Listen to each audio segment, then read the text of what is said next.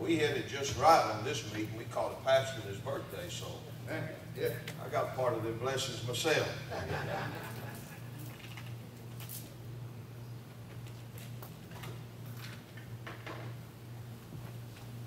Name that tune.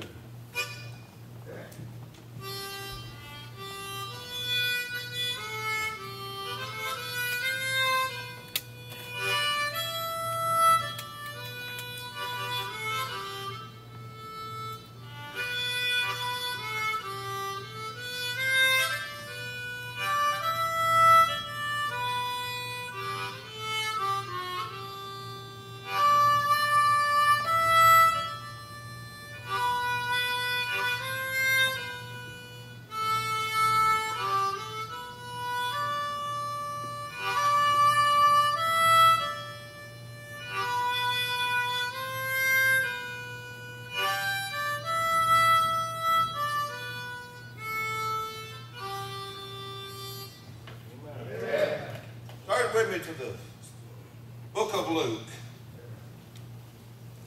I call it the doctor's book. The older I get, the more trips I make to the doctor. And I've been around Baptists long enough. The longer we live, the more trips we need to make to the book. Especially the book of Luke, because it's a doctor's book. And the doctor did write a book. And I have been studying the book of Luke quite some time, and I have come to the conclusion that Luke writes like a doctor. Luke sees things like a doctor sees things. And he wrote just like a doctor. In fact, the Apostle Paul, when he got to talking about Luke, he called him the beloved physician. Now I got to thinking about that, and I said, you know, normally a physician is not beloved until you need him. You don't give much thought to a doctor until you need one. And then he becomes one close friend. And I'm going to tell you, this book of Luke can sure be a friend. I'm in the first chapter, the first verse. Luke begins to write, and it's just like walking into the lobby of a doctor's office. Just like walking into that waiting room, fixing to go back into the examining room.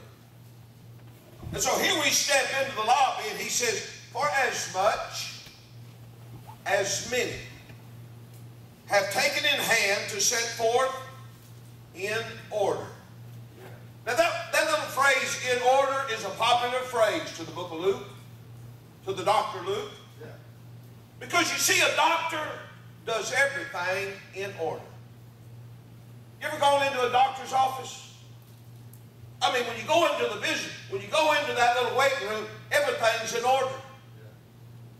When you go back there into the examining room, everything's in order. It's not like your house. I mean, in the doctor's office, everything's in order.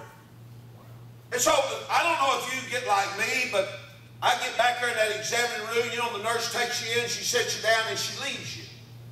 And you're sitting in there all by yourself. And I can't help it, but I start pulling them little drawers out. Because I want to see what's in there. And the only thing that I can remember is everything in that drawer is in order. I mean, everything is boxed and wrapped, and the little wrappings, everything's in order. And then it really gets me, and I start opening the cabinets. I can't help it. I'm always scared that they're going to catch me doing it, but they haven't yet. But the one thing that I've noticed, when I peek in them cabinets and look in them drawers, everything's in order. And that's the way it is with the book of Luke. If you know anything about the book of Luke, if you have read it from beginning to end, he put everything in order, because that's just the way a doctor's going to do it. For as much as many have taken in hand to set forth in order a declaration of those things which are most surely believed among us, even as they delivered them unto us, which from the beginning were eyewitnesses and ministers of the Word.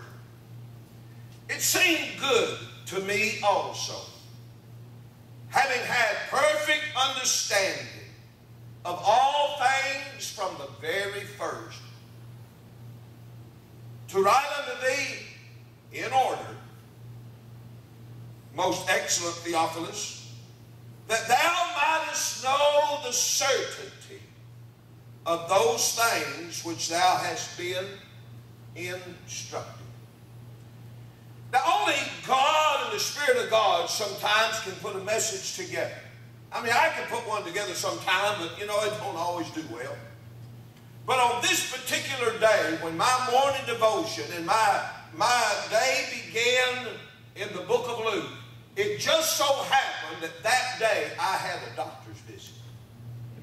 They coincide at the same time.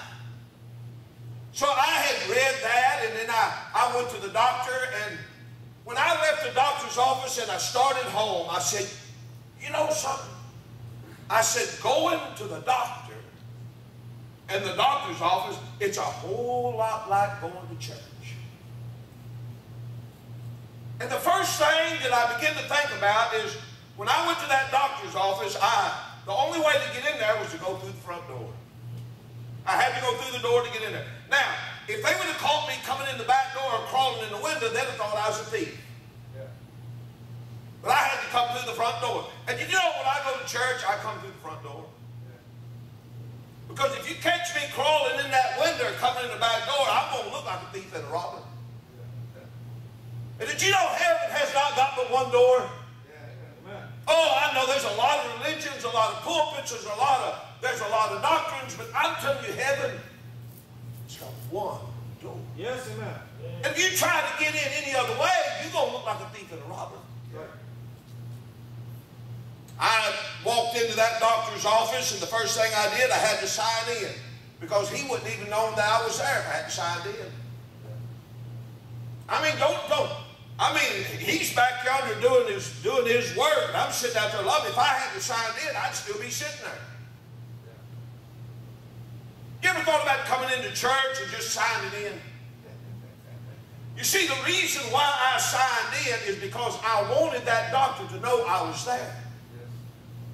I mean, I went down there for a specific reason. And I wanted to see that doctor, and that doctor would never have known that I would have come into his office had I not walked up there and signed in. You ever thought about coming in the front door of the church and just kind of saying, Lord, I'm here. And just kind of sign in with heaven. Just to let the Lord know I'm here. I sat down in the lobby in that little room like everybody else, and I looked around, and everybody had a book in their hand. I mean, there's stacks of books everywhere. And everybody's sitting there with a book in their hand, so I didn't want to be out of place, so I got me a book, and I was sitting there holding the book with them. And lo and behold, when I went down to the church house, I noticed everybody in there is holding the book.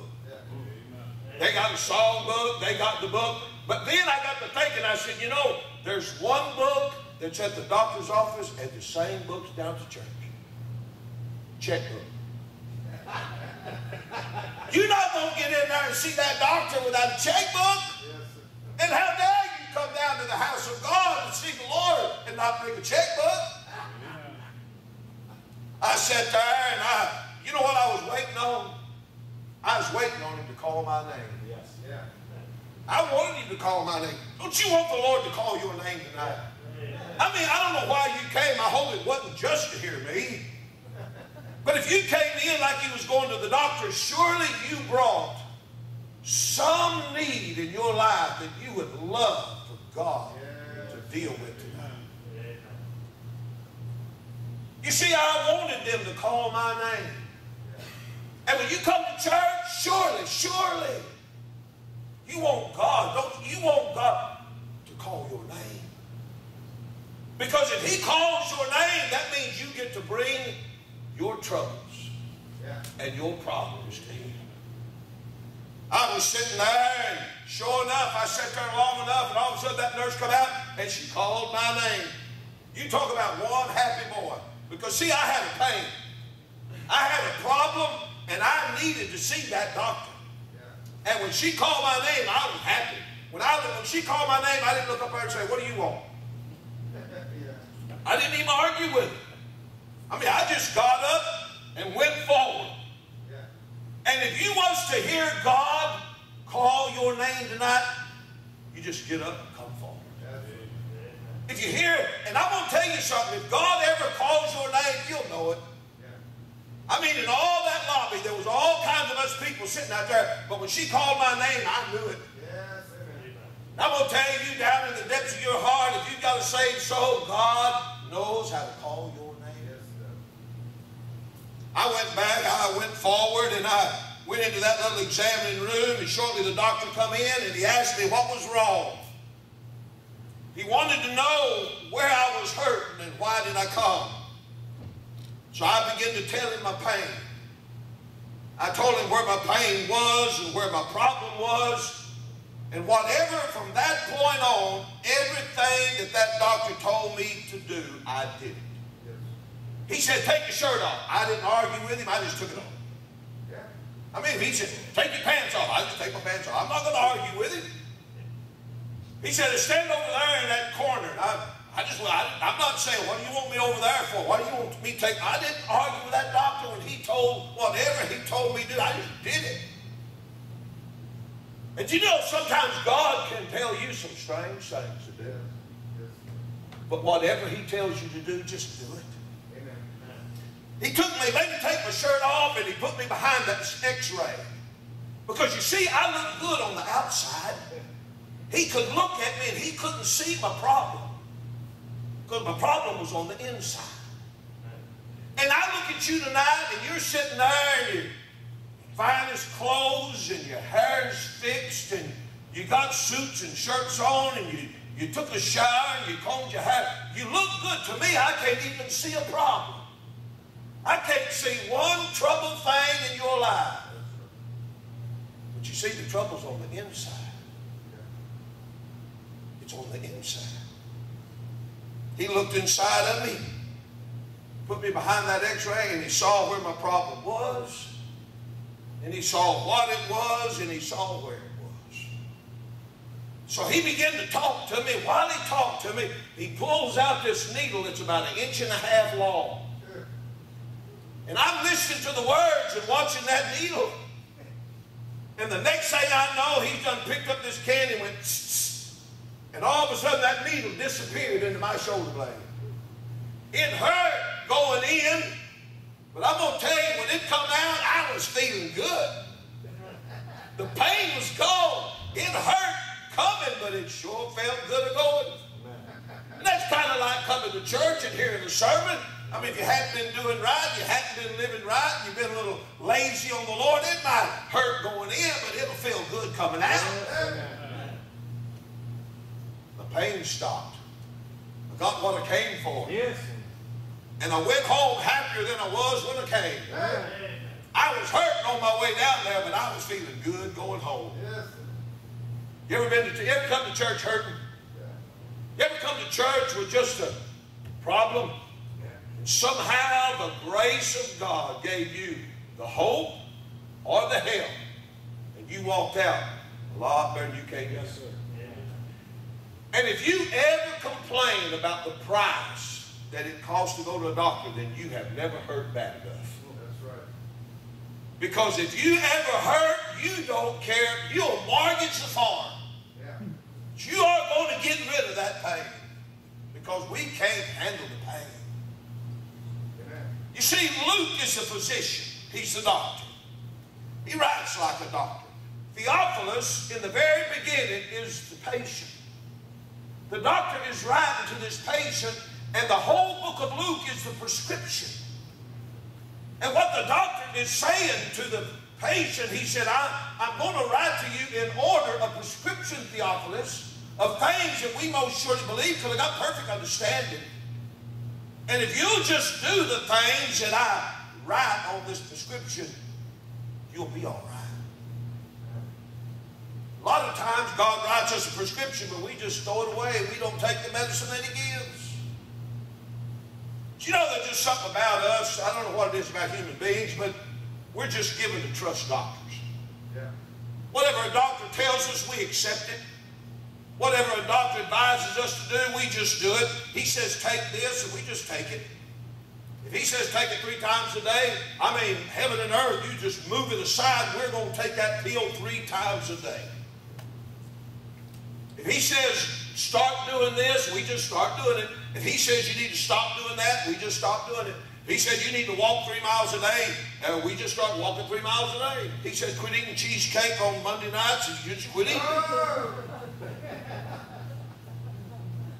But whatever that doctor tells you to do, we just do it. We don't even ask questions. We just do it. We trust him. We accept the diagnosis. If he gives us medicine, he said take this medicine, and we're going to buy it, we're going to pay the cost, we're going to get that medicine, and we're going to take it just like the prescription says. We trust doctors with our personal problems. We'll tell doctors things that we won't tell nobody else. I sat there in that doctor's office, and I've been in doctor's office where we talked about things that I ain't going to talk to you about then. But we trust him with our personal problems. We'll trust the doctor with our physical problems. We'll let a doctor look at us when we won't let nobody else look. We let a doctor examine us, and we're not going to let nobody else examine us. We'll let a doctor look inside of us. I'm just not going to let anybody look inside of me. We'll go so far to let a doctor listen inside of us. I don't want nobody else listening inside of me. We'll go so far to let a doctor probe inside of us. He's looking for something, and if he finds it early and he catches it, you'll live longer. I wonder why it is we can't trust Jesus like we trust the doctor. Amen. I mean, if Jesus gives us a diagnosis and tells us something, I wonder why we can't believe it. If he says you ought to do this 3 times a day, I wonder why we have such a hard time doing it 3 times a day. If he says, look, you know what some good medicine is? You need to get alone once a day and pray. I wonder why we have a hard time with that. You need to read your Bible 3 times a day for 10 minutes. I wonder why we'd have a hard time doing that. You need to trust Jesus with your personal problems. You can trust him.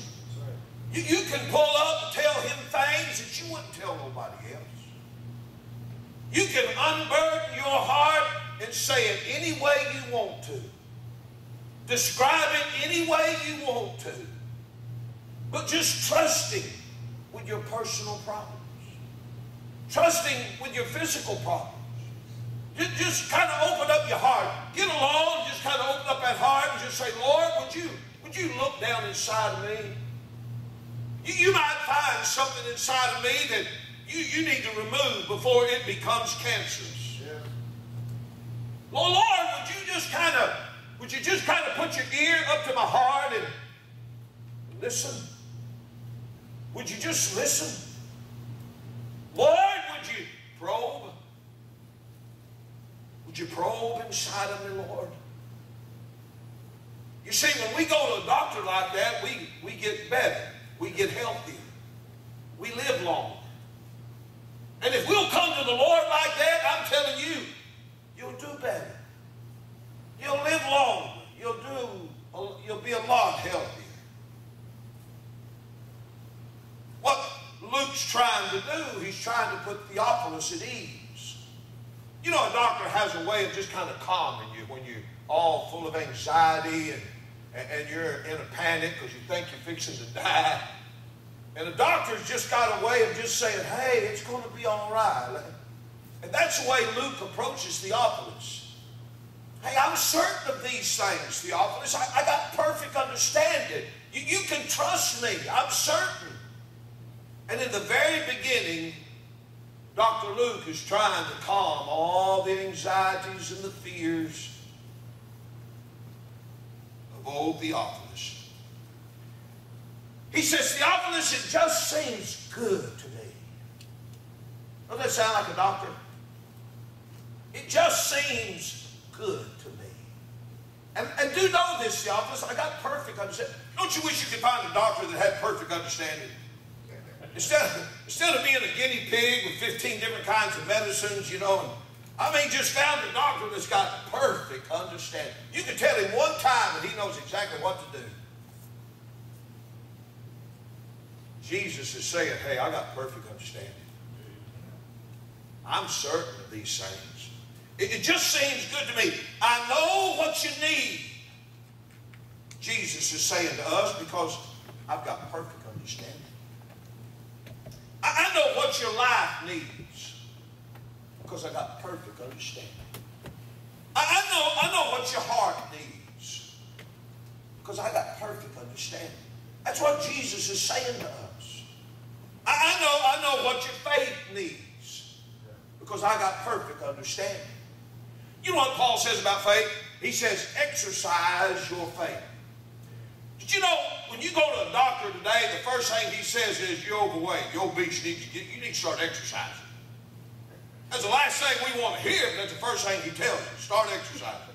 And so what happens, we start exercising, and then we feel worse after we get through exercising than we did before we started.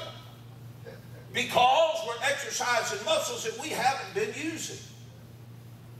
God steps into our life sometimes and begins to exercise our faith, and it hurts because we're starting to use muscles that we haven't used before. I know what your faith needs. I got perfect understanding. I know what your future needs. I know what you don't know what you need tomorrow.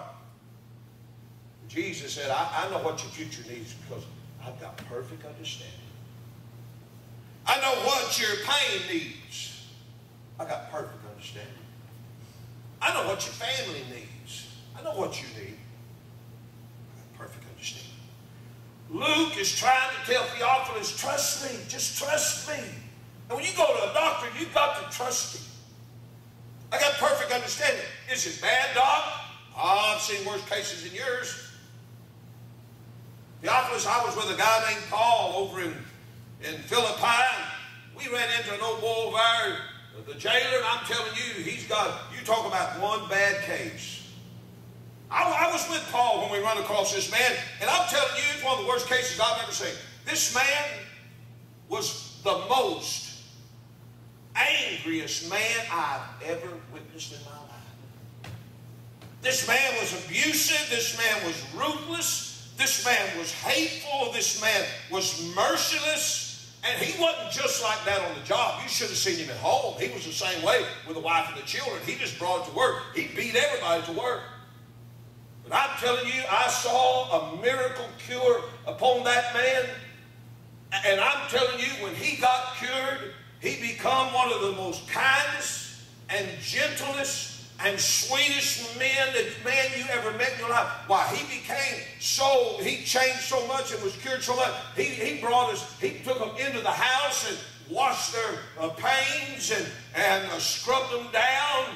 Listen, though, Paul would have died of an infection had it not been for the change in the jailer's heart. When he took him home and he cleansed them wounds that those beatings and those chains had made in him. And then when he got through, he made him a big supper. You talk about a change. You talk about one changed man. Yeah.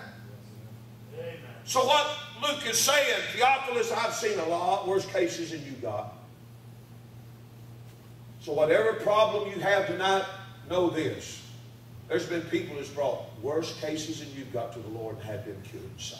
Amen.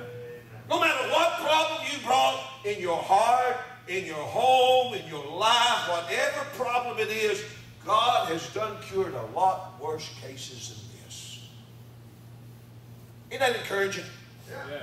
Luke wrote a prescription. He said, follow my instructions, and if you do what I tell you, your survival rate will go up. Sometimes people come into the church, and they come in with only a 30% chance of survival. Their home only has a 30% chance of making it. Their marriage only has a 30% chance of even making it. But if they'll do what Luke prescribed in his letter, can I tell you your survival rate will go up 100%? Yeah. Yes, sir. If you'll just do what the prescription says. The word certainty there in the beginning of Luke's Bible, Luke's letter, it's the only time in the Bible that it's used, and only a doctor uses it. Certainty. You can go through the book of Luke, and I think that word certain shows up 43 times. I think it shows up 6 times in the book of Matthew, like 5 times in the book of Mark, and just a half a dozen times in John. But that word certain shows up 43 times in the book of Luke, because certain means a fact. And every time Luke says something, when you read it, look at it. Every time he mentions something, he talks about a certain man, a certain day, a certain ship, a certain place. Because it's a fact to the doctor. That's just the way a doctor looks at things. Yeah. The physician wanted him to know, I'm certain.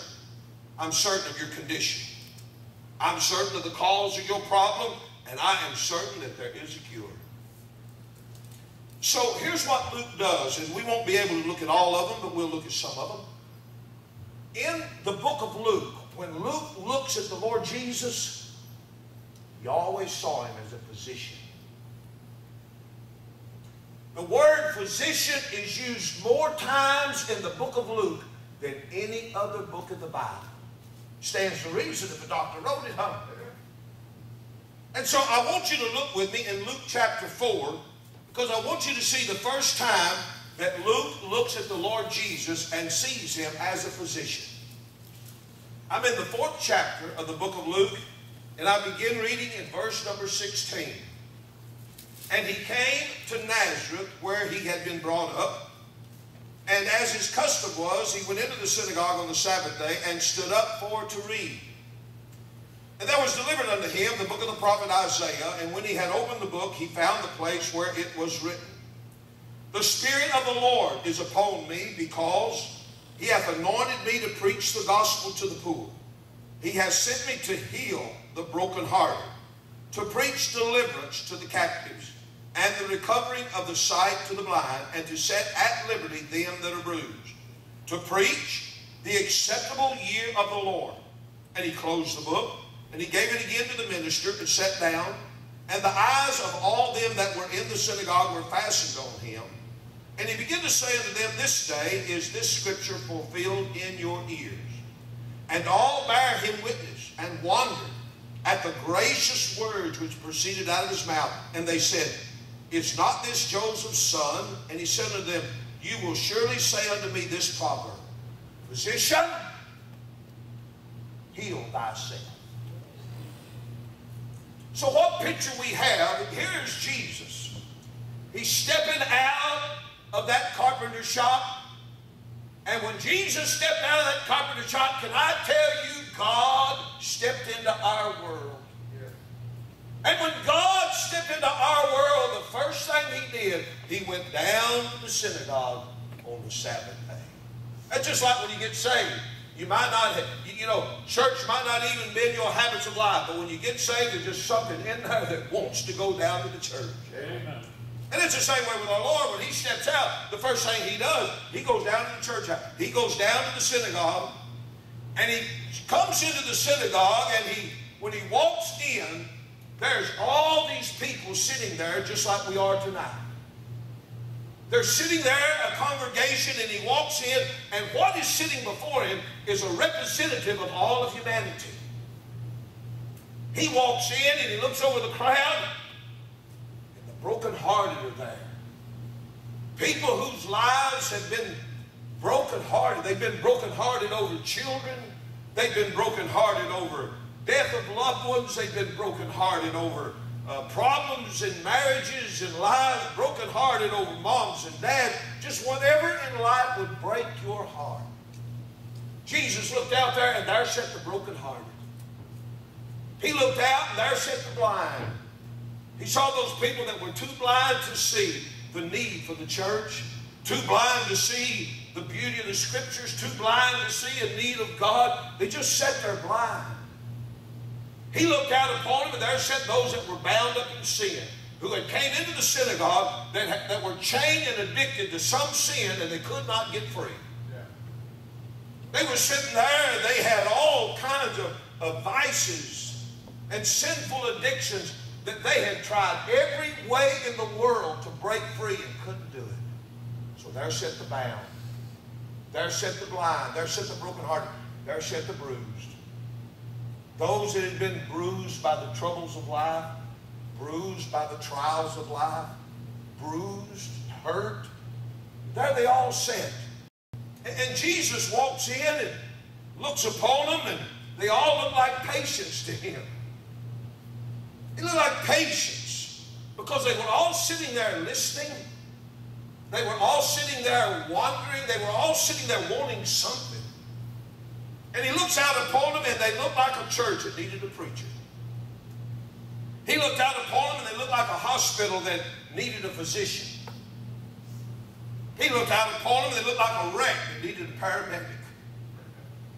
He looked out upon them, and they looked like wounded soldiers that needed a medic to bring them a blood transfusion.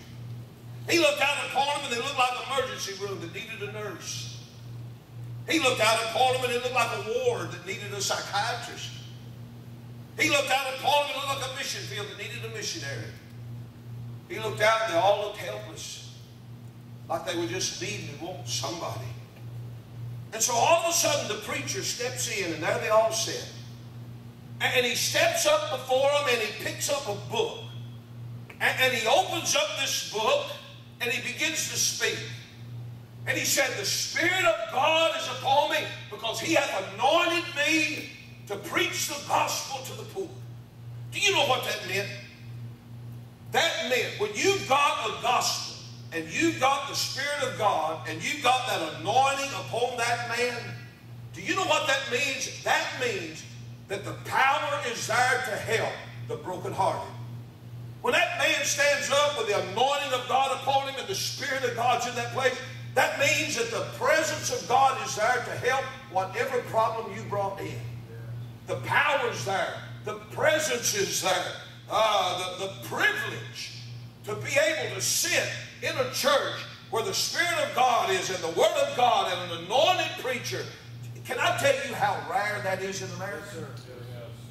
Can I tell you, people go to church sometimes all their lives, Sunday after Sunday, and they do not know what it's like to sit before a man that stands up there that's got the power of God upon him? Do you know the rare privilege that we have to sit in a service where the anointing of God is there? Amen. And when he stepped into that pulpit and looked out upon that crowd, the brokenhearted and the bruised and the blind and the bound, can I tell you the power of God was there to help everybody whose heart was broken, to help that one who was bound up in sin, to help that blind one open his eyes, and to help that bruised one with the troubles and trials of life. That's why we come to church. It's like coming to the doctor. We bring those problems in and we present them, waiting for the power of God to come help. You see, the gospel, everybody knows that the gospel is good news. That's what it means. You know how we are. If we've got a problem, it's always the worst there ever been. It's not even written in the medical journals of history. If we've got a pimple, we swear it's a tumor. If we got a rash, it's skin cancer. If we got indigestion, it's a heart attack.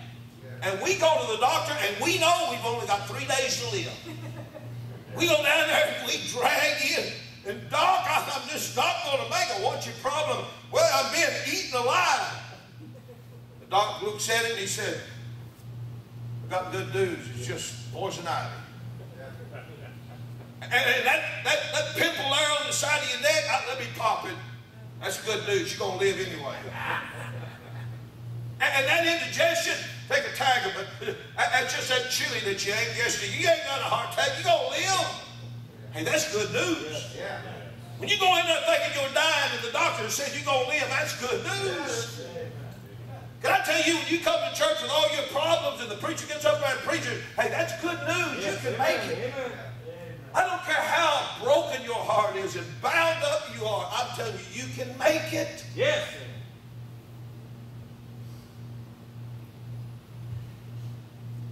This chapter proves that Jesus wasn't an independent Baptist. Because the Bible said he spoke to them with gracious words. I tell you, an independent Baptist would have walked in there saw them bound up and blind, it said, bless God, you bunch of heathens, I'm fixing to put you in hell. Jesus looked out upon that crowd with gracious words. Gracious words are words that are full of hope and power. That even while he's preaching, you can feel the hope and the power of that sermon. You can feel it. Gracious words are words that are marked with kindness. You got to mark with kindness. So. Gracious words are words that are imparting grace. That even while you're sitting there listening, you can feel that grace of God just, somehow lifted and helping and strengthening. Gracious words are words that are painful words that's been sterilized with grace. Sometimes the doctor's got to do something that hurts. Sometimes he's got to give you a shot. And the shot hurts, but if he doesn't sterilize that needle, you can get an infection. It's a lot worse than a disease. And sometimes preaching, if it's not got grace on it, it can hurt you. We all have been there.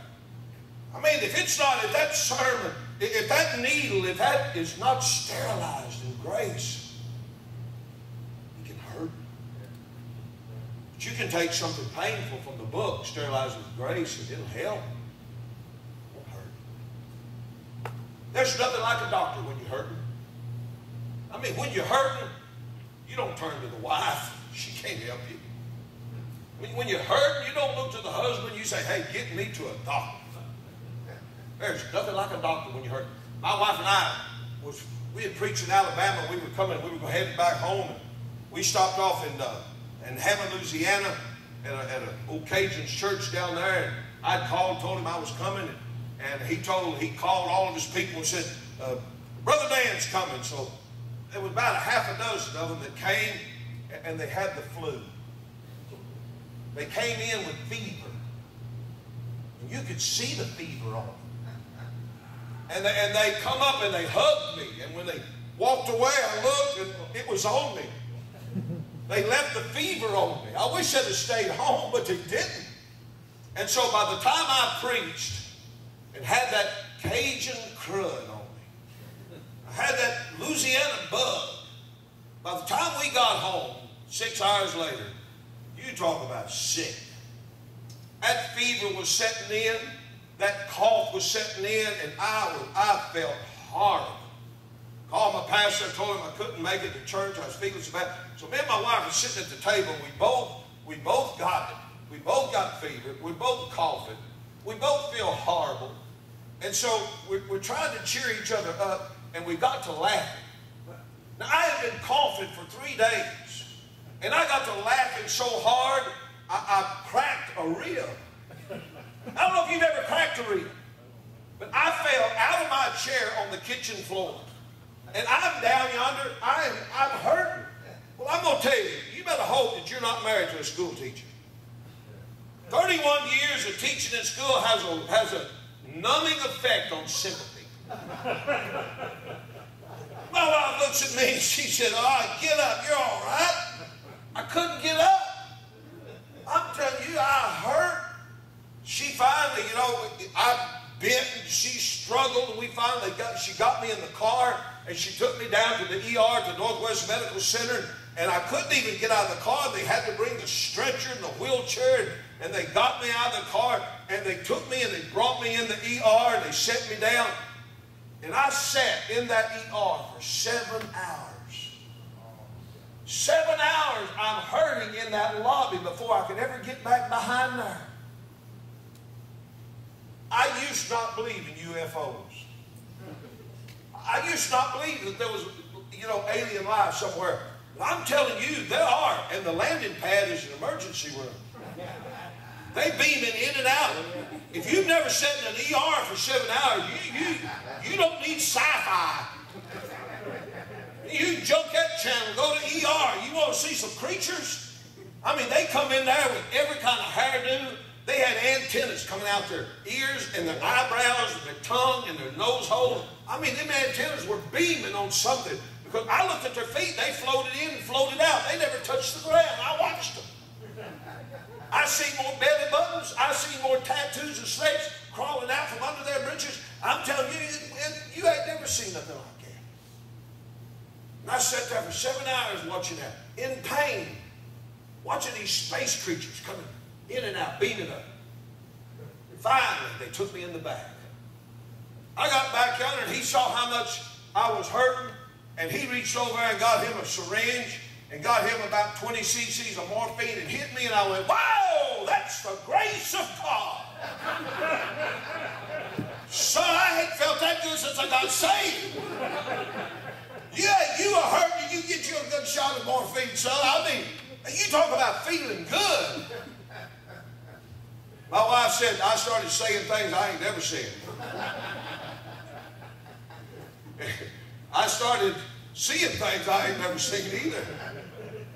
I'll tell you, there ain't nothing like a doctor when you're hurting. Hey, nothing like a Lord when you got a problem. Yes. Boy, you talk about that heavenly morphine. I'm telling you, the grace of God, it can help. It can somehow give a healing to that problem, give a help to that problem.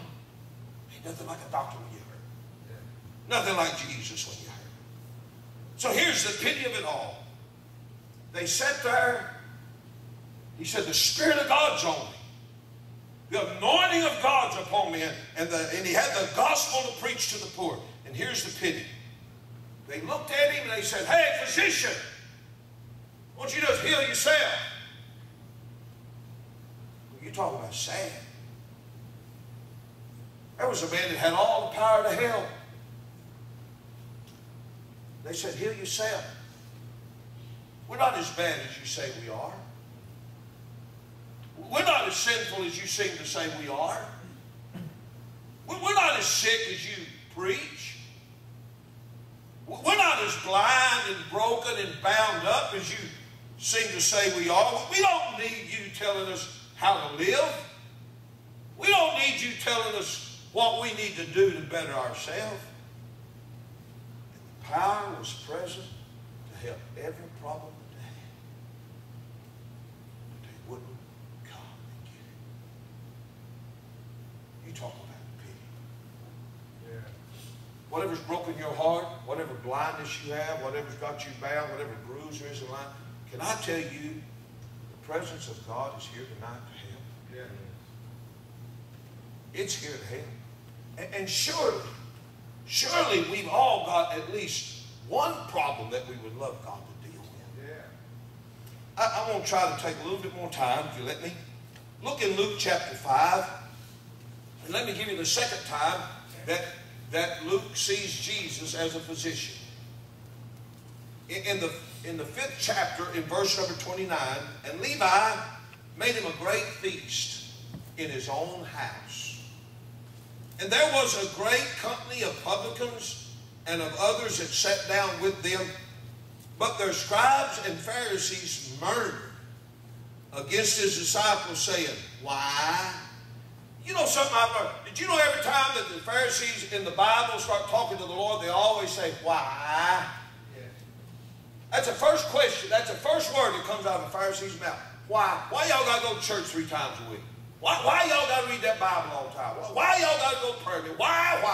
Did you know why is pretty close to whining like a baby? Yeah. It's close. And every time they come up, they always, why y'all got to do this? Why y'all got to do that? Pharisees. So they said, why do you eat and drink with publicans and sinners?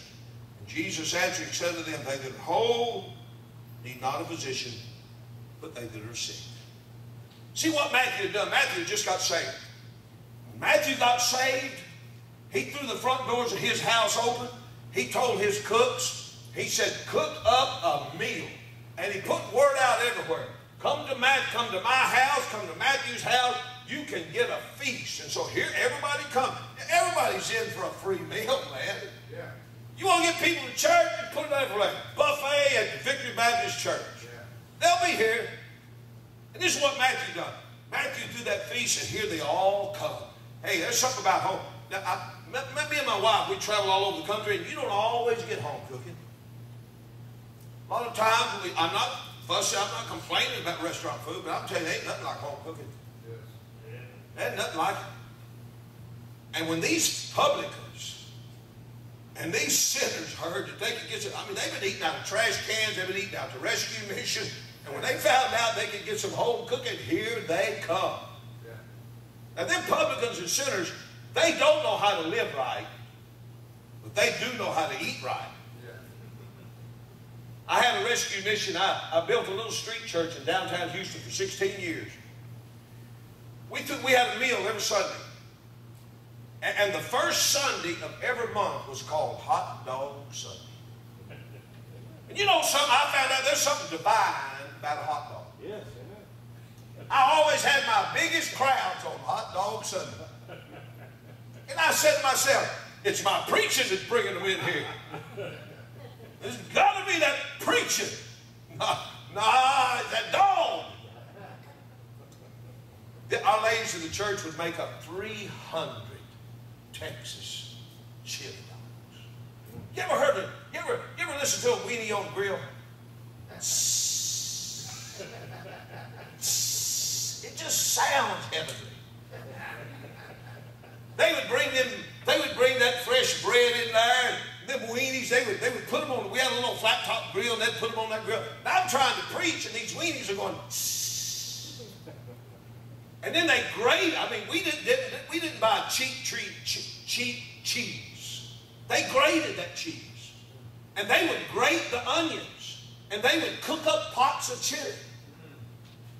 And I'm telling you, you talk about some boys that love to eat. You've never lived until you see 200 winos eat chili dogs. They would sit there with that plate. That chili would run down between their fingers. It'd run down their beards. They would look up at me and I'd walk by and say, how's that? They'd look up at me with 3 teeth.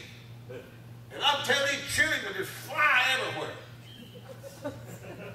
And I know it would get in their beards and they'd keep it for a snack. Yeah. I know they would. But I'm telling you, you talk about the grace of God. I'm telling you, I felt God's presence in the midst of 200 winos eating chili dogs. Amen. Here these bums, here these publicans and sinners are in Matthew's house eating all these chili dogs. And these Pharisees are coming up to the windows and they're looking in. And they're driving by. And they look in there and you know what will spoil a good time? It's a Pharisee. I'm telling you, the Lord can be having the best time of his life and a Pharisee can just ruin it. That old Pharisee comes up to the front door and he looks in there and he says, why are they in there? Why are you publicans and sinners fellowshipping with that man? I'm glad I don't need him like you do. Well, why are you going in that house? I'm glad I'm not that hungry. Why are you eating on that food? Thank God I don't eat that kind of food. Why is Jesus in there with them people? I'm glad I'm not that sinful. I'm glad I'm not that stupid. Why are they laughing so much? I take life serious. I don't laugh that much. Yeah. Well, look at some of them people in there. Some of them are divorced. Good God Almighty. Some of them in there, got dogs and cats in the house. Then I had a guy preaching the other day, put me in hell for having a cat. I'm going to tell you, you ever had a cat like my Garfield? You'd think different about cats. Yeah. I'm telling you, about a couple of years ago, somebody just dumped an old yellow cat out in the neighborhood, and it lived under everybody's bushes. It got in the awfulest fight one time, and it crawled up on my front porch, and its side was ripped open, and its guts was hanging out. And my wife would put a little food down there, and it wouldn't let you touch it. And if you ever looked at it, you wouldn't want to touch it. His ears are gnawed off. His lips all chewed up. He's got teeth missing. Got a 2-inch tail. And he's got 2 big fangs like a saber-toothed tiger that hang down just like him. Finally, she fed it. And Garfield, he nursed himself to health. And I got up one morning at 6 o'clock, go out there and open my door to let me go out and get the newspaper. And when I opened that door, Garfield just sitting there. And he just walked in. I mean, something looked that bad, I'm not going to kick him out. I'm not going to stick my foot down there. So he walked in, and honestly, he walked in, and he looked in the living room, and he looked down the hall, and he looked up at me, and he turned around, and he just walked out. The next morning, I got up, 6 o'clock in the morning, I go get my newspaper, I open the door, there sits Garfield. Garfield walked in, he ain't left yet. He's still there. He rules the house. He gets up in bed with us. He sleeps between us. He's got him a pillow. We're talking about a homeless cat. You say, kick him out. Hey, you come kick him out. I ain't messing with him. If he won't sleep out bed, he can sleep there. You look at something like that, you'd let him sleep too. He'll get up there, he'll gnaw on your feet, and he'll take you into the bathroom. He don't like water in a bowl. He wants it running from the faucet. And he hops up there, and you got to turn the faucet on. If you don't stand there and watch him till he finishes, you'll forget it's on and come back the next day with a $50 water bill. And we tried to give him cheap cat food. He ain't eating cheap cat food. He eating fancy feeds, 50 cents a can, $2 a day, $60 a month. That's why I got to preach. Why I need offerings. I got to feed my cat. Hey, but I'm telling you, they said the other day that cats are demon possessed. Well, I'm going to tell you something about Garfield.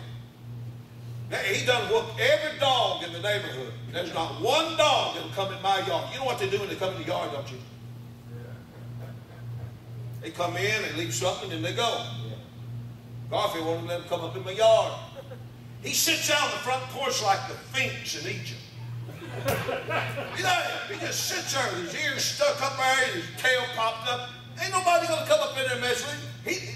Listen, he allows what cat he wants to even come up in our yard. I've seen him run some of them old tabbies off. And then Pharisee said, look inside there. Some of them people got dogs and cats in the house. I wish they'd come over to my house. I'd sit Garfield on.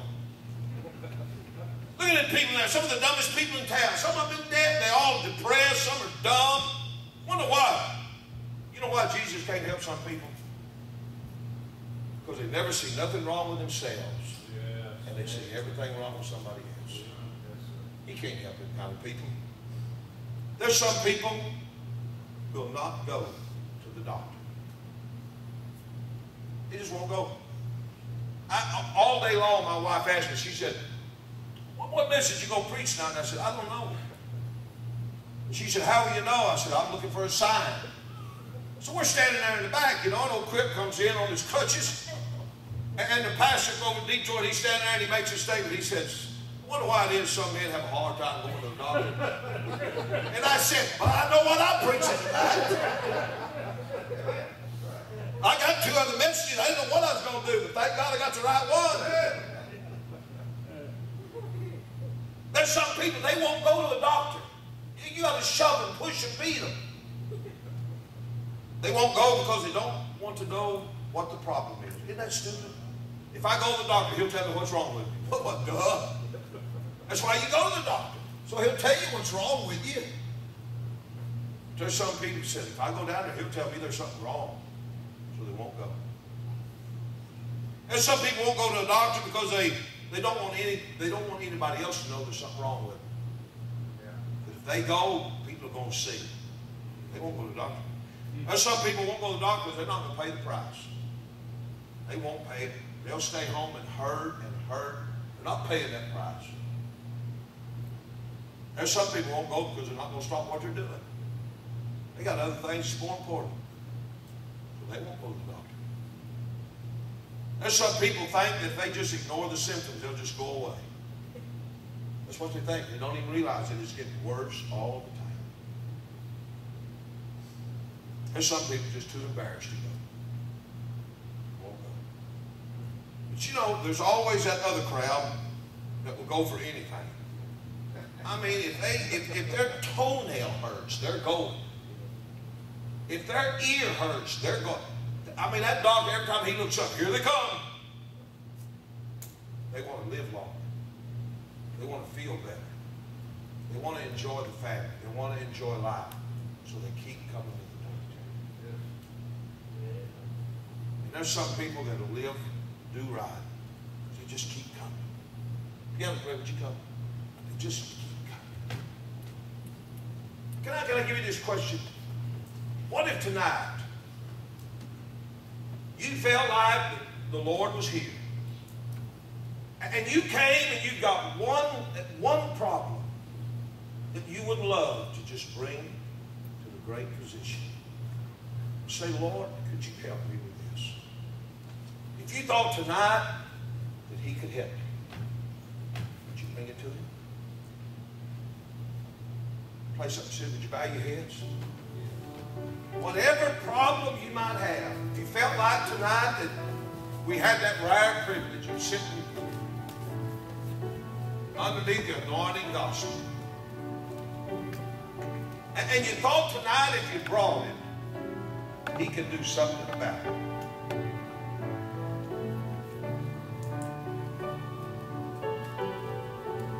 Lord, I got this problem. My heart's breaking. Lord, I've got something I sure am blind. I need to see it better. Lord, I've got this vice. I've got this sin. I can't get away from it.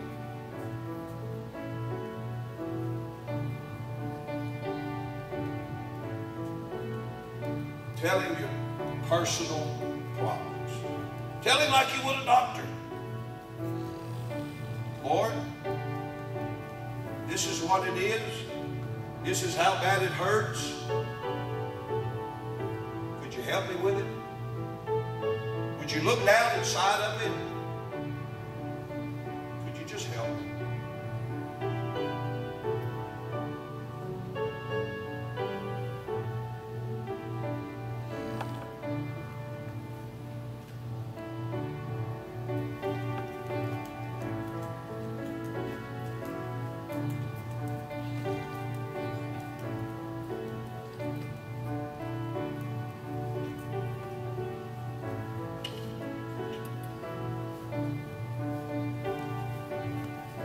Trusting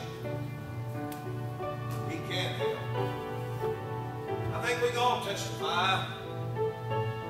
He's helped us through a lot of other problems. He can sure help you